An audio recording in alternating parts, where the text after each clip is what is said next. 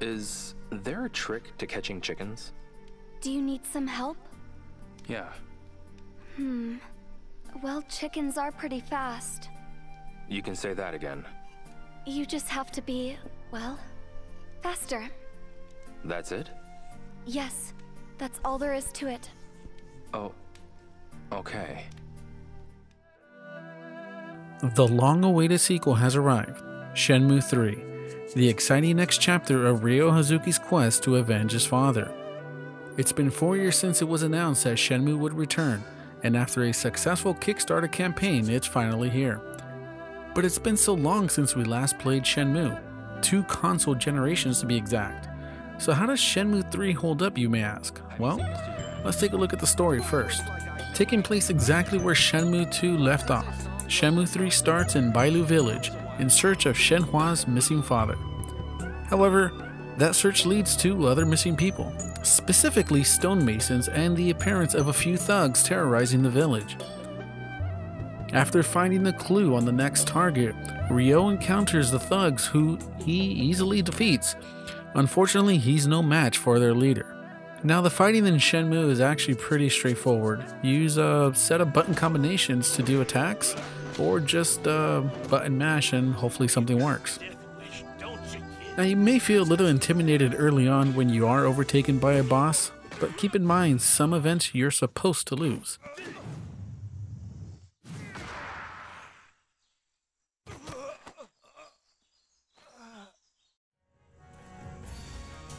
Now, this is one of the staples of the Shenmue series where you're essentially forced to train Ryo's abilities to get better. As you can see here, there are several different ways to train, which includes horse stance for endurance, 1-inch punch for strength, good old sparring for practicing your skills, and catching chickens to help with your timing as well. Furthering his training with a martial arts master known as Sun, Ryo learns a new technique that can hopefully help him defeat the boss. After you feel comfortable with Ryo's training, you encounter the thugs again, and hopefully you've built up your strength and endurance because you're going to fight all 3 of them at once. But if you've done enough sparring to, well, handle your attacks, and again, built up your endurance to be able to last the battle, it really shouldn't be that big of a deal, especially now that Ryo knows his secret technique.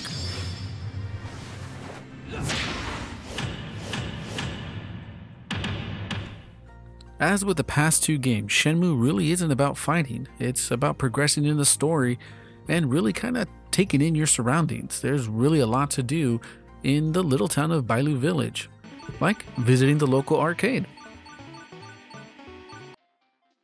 As with the past 2 games, there are actually arcades that are designed to help you with your QTE timing, just in case you might need it.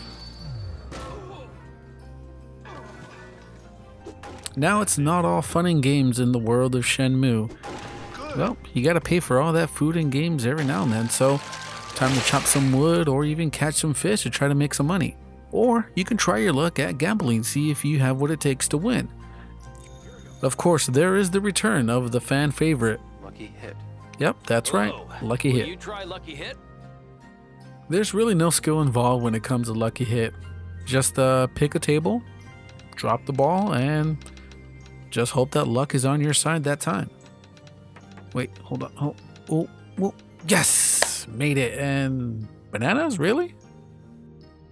Once you're back on track into the story, Ryo and Shenhua do discover more about the 2 mirrors that Landi is seeking and its connection to Bailu Village. Their quest to find Shenhua's father leads them out of the village and into the big city of Niawu, hopefully one step closer to Landi. The atmosphere of Niawu is much larger than the small village of Bailu that Shenhua is used to, which seems to intimidate both her and Ryo, even though Ryo is from Japan.